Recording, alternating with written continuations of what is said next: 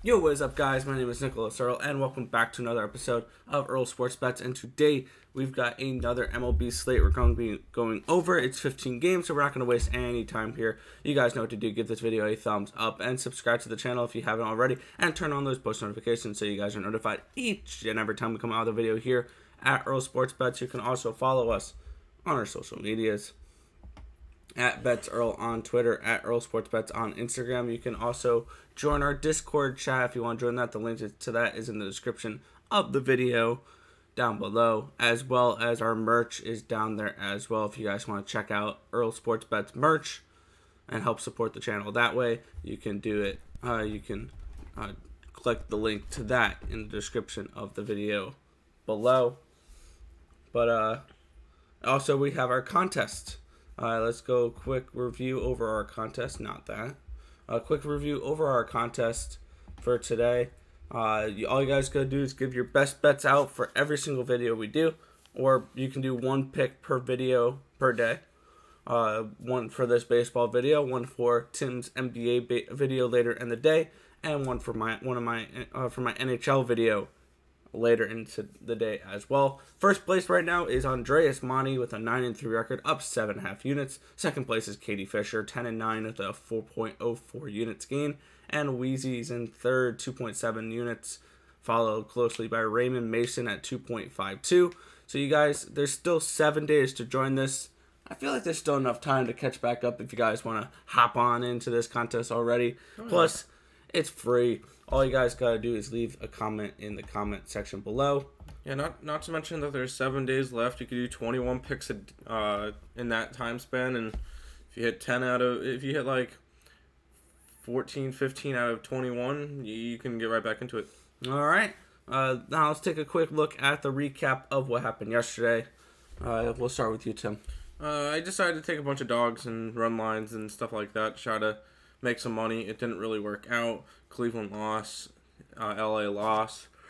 Miami, unfortunately they lost, but I had the under in that one, so I profited on that game either way. And I got that nice plus 150 tag from the Seattle Mariners. Another good game there. Yeah, and I had a really nice day yesterday, 4-0 on the diamond. Seattle getting me the win, getting the under to hit between the Dodgers and the Padres. Then we had the Diamondbacks once again. I'm riding them until that streak dies. They win 14-11 versus Cincinnati. And then we're going with the Houston Astros here, first 5, -0.5. That one cashed as they're up 8-0 at the end of the 5th inning.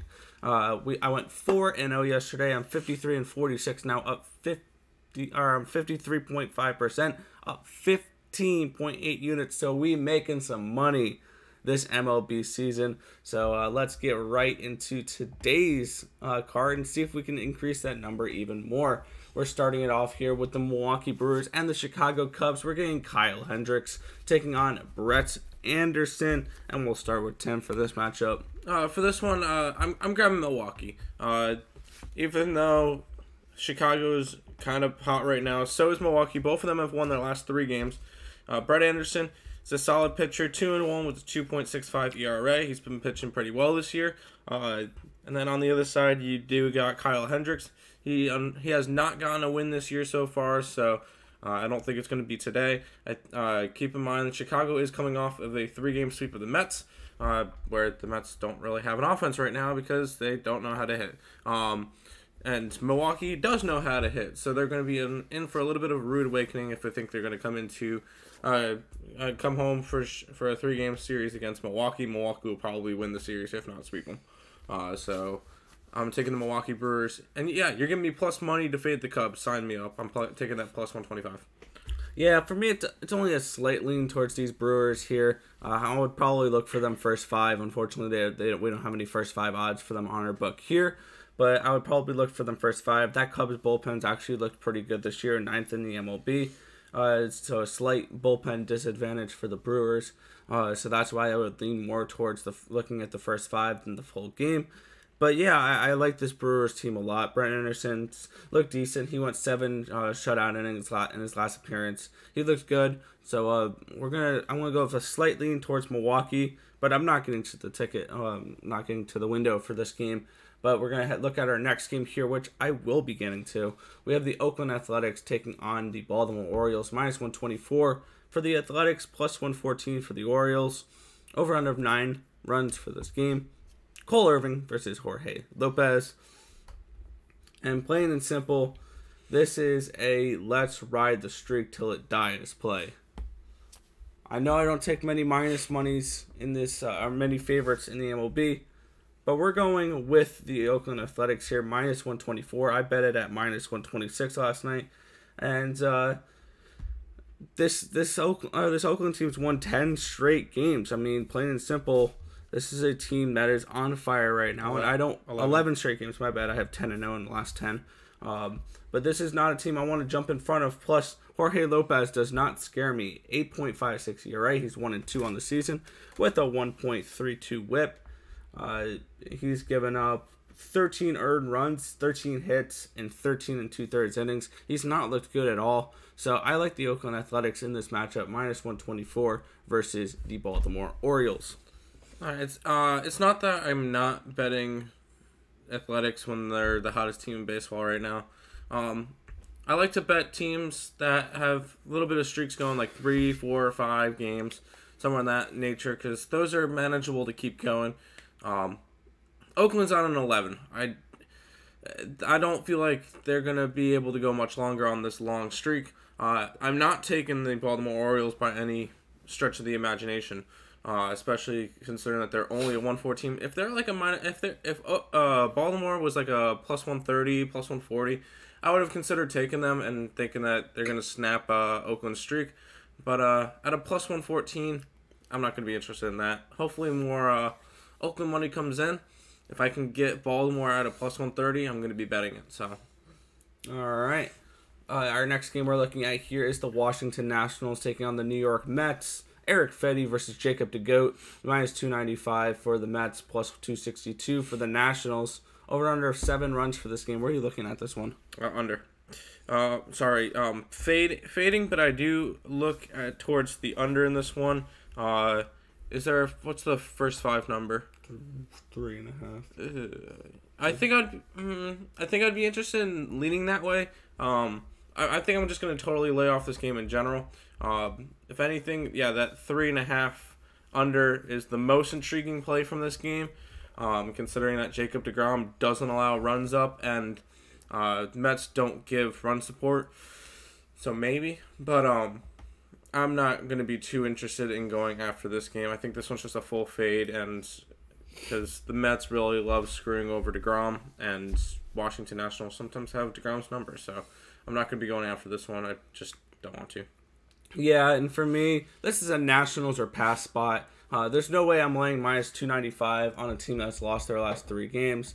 And minus 315 for the first 5, that's insane. I just don't trust this Mets team like that to get the job done for me. So I'm going to be passing on this game. Probably a lean towards the Nationals just because, I mean, they've won their last 2 games. They've looked okay. And you're getting plus 262 on them. But no action for me here between the New York Mets and the Washington Nationals. Our next game is the Seattle Mariners and the Boston Red Sox, minus 130 for the Red Sox, plus 120 for the Mariners. Yusei Kikuchi taking on Martin Perez in this matchup.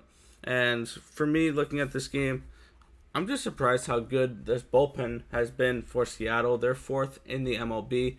This Seattle team is tied in first with the Oakland Athletics. They've looked good so far this year. If I would have to lean either way, it would be to the Mariners, but it's a pass for me in this game. I just don't see any value on this line. They've definitely adjusted the lines and made it less intriguing to bet the Mariners here. So it's a pass for me. Well, I agree. I do like Seattle in this matchup. I just don't want to. If I can get the Seattle Mariners at like plus 130, plus 135, I'll jump on it. But I feel like plus 120, there's not enough there for me to bet it. Especially because yesterday's game was really close and had to go to extra innings. So I'd rather be able to get a better line if I'm going after the Seattle team. Kikuchi hasn't been all there. He says he's 0-0, 4.74 ERA, so he's been decent but not crazy good this year.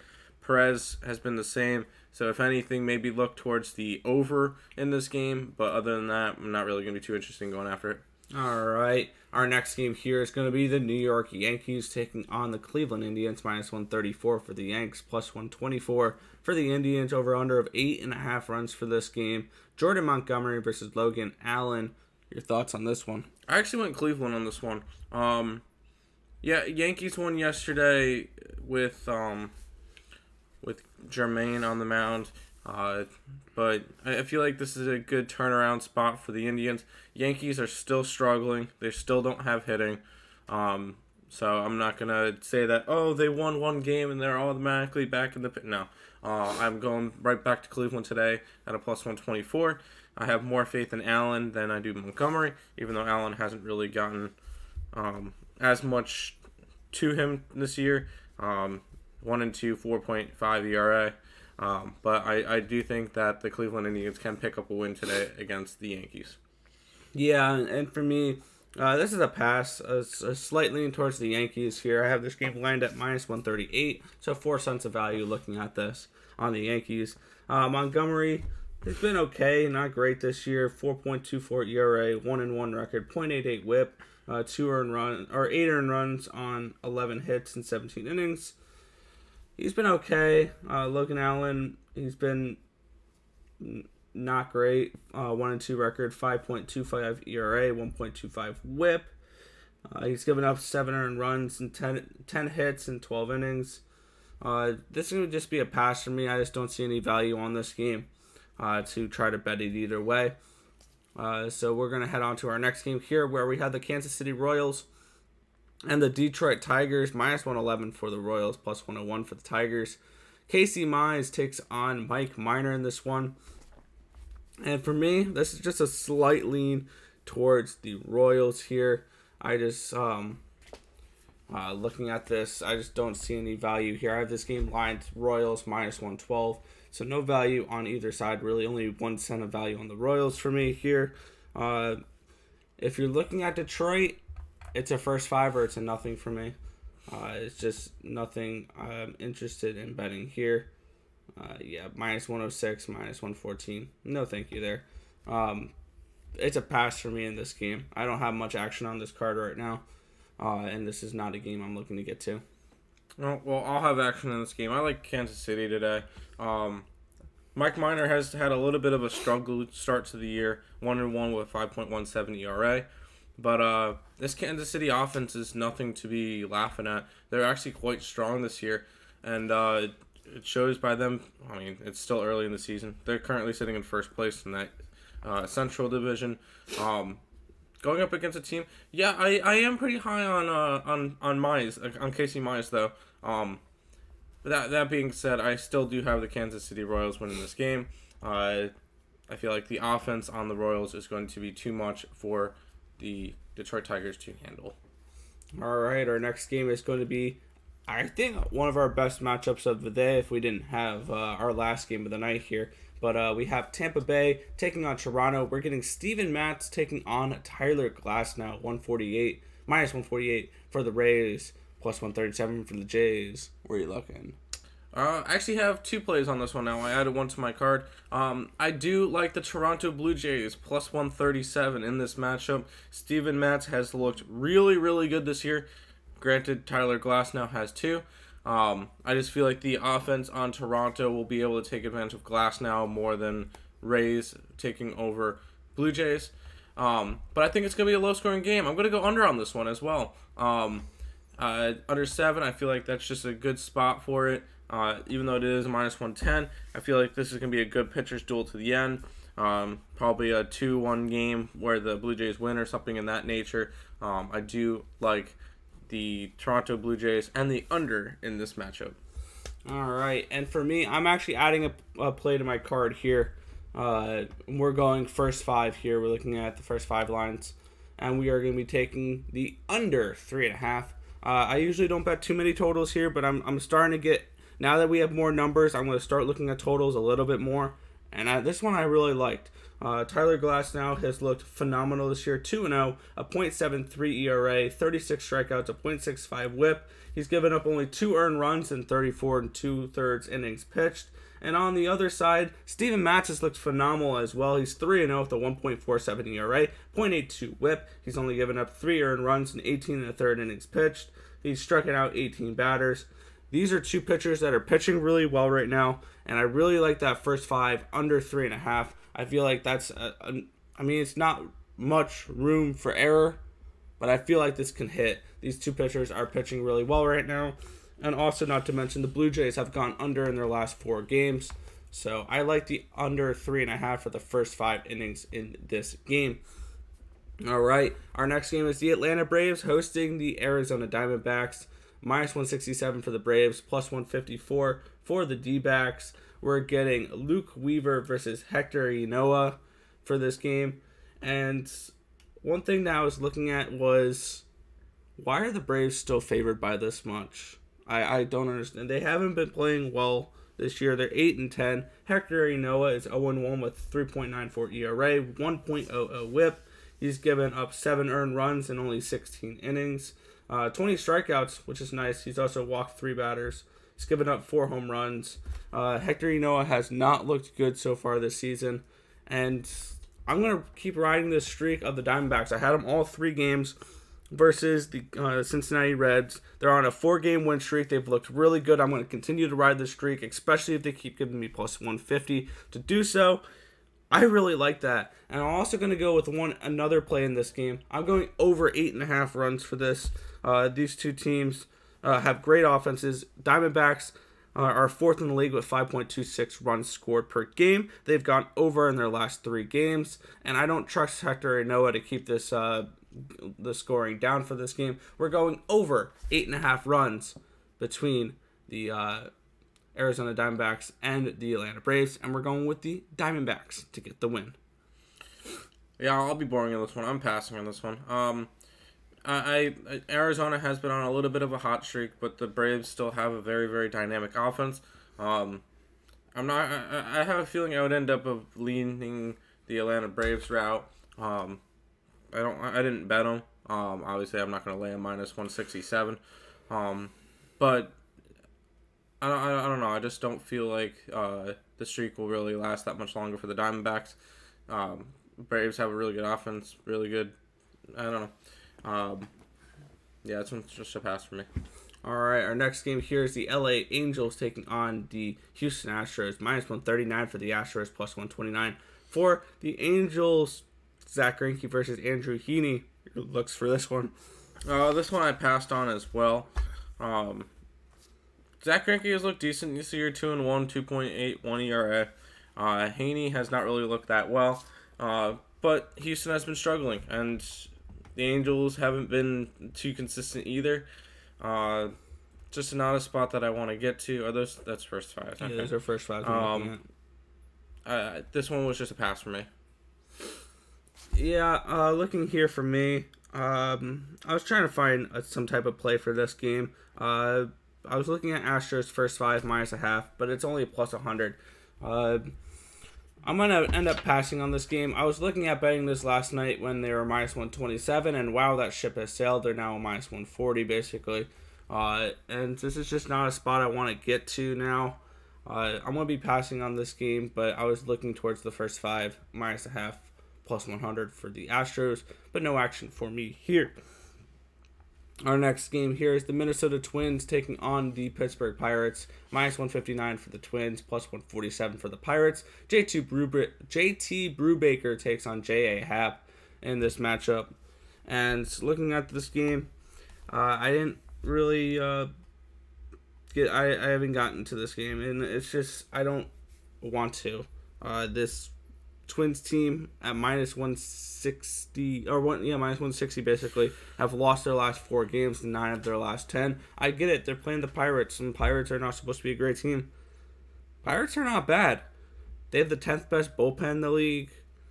Their other numbers are not great, but they've won 6 over the last 4 games. 6 of their last 10 games, and they've got a pretty decent bullpen. It's a pass for me here. Slightly leaning towards the Twins, but I can't back this Twins team right now. So no action here. Yeah, I agree. I'm not betting this one. If anything, a slight lean towards the Pittsburgh Pirates, but not enough for me to pull the trigger. If they were like a plus 155, plus 160, I would have pulled the trigger easily and went, I'm going Pittsburgh. If it gets up to that, I'll definitely bet it. But this one's probably going to be a pass for me as well. Also looking, right now, the Texas Rangers White Sox game is not on this card. TBD right now for Chicago. So if that game has anything appealing to it, check out our Twitter. We'll have something posted about that. If we're not betting it, you're not going to see it, so don't worry about it. It's most likely Dylan Cease for that game, though. But heading to our next game here, we are looking at the Cincinnati Reds taking on the St. Louis Cardinals. Minus 105 both ways. We're getting Sonny Gray taking on Kwang Hyun Kim for this game. And looking at what's your thoughts on this one? This is the pass for me. I'm not going to be choosing between these two struggling teams. Cincinnati's lost 4 straight. St. Louis has lost 2 straight. It's just not a spot that I want to look at and be like, ooh, I feel confident in blank. Sonny Gray is the strong pitcher. Kim is decent. Well, no, not this year. He's got a 9 ERA. If anything, maybe lean a little bit towards the over, but this one's just gonna be a no play for me. I'm not interested in going after these two struggling teams. Yeah, for me, it's a slight lean towards the over in this game.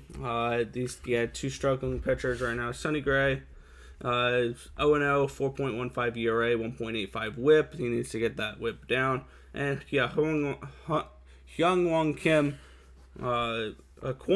Kim just hasn't looked good either so far this year. Lean towards the over. Nothing on the sides here. I have this label as a pick'em, and that's exactly where it is. So no action for me there. So it's a pass for me on that side. We head to the next game here, which is the Philadelphia Phillies and the Colorado Rockies. Minus 115 for the Rockies, plus 105. For the Phillies, we're getting German Marquez versus Vince Velasquez in this matchup. And when I saw this line last night, I thought something's fishy about it. And then I looked a little bit deeper into it. I mean, I kind of understand it here. Vince Velasquez hasn't started yet this year. He's just been primarily a bullpen guy. And German Marquez is the ace of this Colorado Rockies staff. It's a slight lean towards the Phillies at this plus 105 price tag for me. But I'm not getting any action on this game. I don't trust this Phillies bullpen to do anything for me. I don't trust this Phillies team to get a win for me here. So this is a no play here for me with the Phillies and the Rockies. What about you? I will be taking the Philadelphia Phillies today. Plus money to fade the worst team in the league is always a nice thing. And keep in mind this could be in Coors, so it's going to be a high-scoring game, which takes the pitchers almost out of it. So I just feel like this one's going to be a game where the Phillies can go and put up a bunch of runs and pull through another win for a bullpen guy with Velasquez. Yes, Marquez is like the ace per se on the staff, but is he really an ace? I don't think so. I'm taking Philadelphia this one plus 105. I think the offense will persuade them to win or help them win. Yep. All right, our next game here is going to be the Miami Marlins and the San Francisco Giants. Minus 116 for the Giants, minus 126 for the Giants, plus 116 for the Marlins. Sandy Alcantara takes on Alex Wood. Your thoughts on the second to last game of the night? I'm grabbing the Marlins in this one, plus 116. I grabbed them yesterday. I'm probably gonna back the Marlins most days that Sandy Alcantara is pitching. I think he's an I think he's a really strong pitcher. He has not really performed that well this year. He's 0-1 with a 3.28 ERA. Going up against Alex Wood, who's made 1 start through 5 innings, 3 hits, no runs. But I still think this is a good game for Sandy Alcantara to really start his year. And I'm going to be grabbing the Miami Marlins in this one. Plus 116. Maybe a lean towards the under in this one as well because both teams don't really hit. So but I do like the Miami Marlins in this one. Yeah, for me, I'm gonna make an. I'm actually gonna have an action on this game, but I'm looking at the first 5 for this game. Plain and simply because I don't want it to get to the bullpens, and the Giants have an advantage there, and I don't. And I look. One thing I look at is teams with bullpen advantages. I'll look to bet on more full games. With teams with bullpen disadvantages, I'll look to bet on first 5. Miami here, they have a slight bullpen disadvantage. Theirs is 12th in the league compared to the Giants are 8th. So it's a slight disadvantage, but plus 101 to take them first 5. That's where I'm going to be looking at for this game. I like Sandy Alcantara. I think he can get the job done. I think he can go out there and get us 5-6 innings, and we don't have to worry about the bullpen with that first 5 wager. So I'm going to be taking Miami first 5 versus the San Francisco Giants. And we're heading to our last game here. Our marquee matchup of the day, the LA Dodgers and the San Diego Padres, minus 141 for the Dodgers, plus 130 for the Padres. Over under of 7 runs in this game. Getting Clayton Kershaw taking on Yu Darvish in this one. And for this last one, I have a bet on this game, but when I bet it, the line has moved to where I don't want to lay that much juice to give out a video play like that. I bet the under 7 at minus 118. It's now minus 123. I still like the under here, but I'm not going to give it out as a video play. I just think the value is gone on it with that much juice. So, but I do like the first 5, or the full game under 7 for this game. Yu Darvish and Clayton Kershaw have looked really good so far this season, and I'm just going to be going with the under here, but not a video play because the value is gone on that. For this one, I grabbed San Diego. I like Yu Darvish. Last time these two guys went up against each other, I think it was, a week ago? Less than a week ago? Yu Darvish and Clayton Kershaw both went deep. I believe Clayton Kershaw went 6 shutout innings. Yu Darvish went 7 innings, allowing up 1 run. And the game ended up 2-0. So it was a very, very close pitchers duel. I expect the same exact thing today. I'm grabbing San Diego Padres. I like the under as well, but I'm not going to be betting it at a minus 123. Alrighty. Quick recap over our plays for today. I'm going with the Oakland Athletics here, minus 126 versus the Baltimore Orioles. We are looking at the Diamondbacks here. I was going through all the plays. I was like, nope. Diamondbacks plus 154, and the over in that game against the Braves. And then I'll be looking at a couple first 5s here with the first 5 under 3.5 between the Rays and the Jays.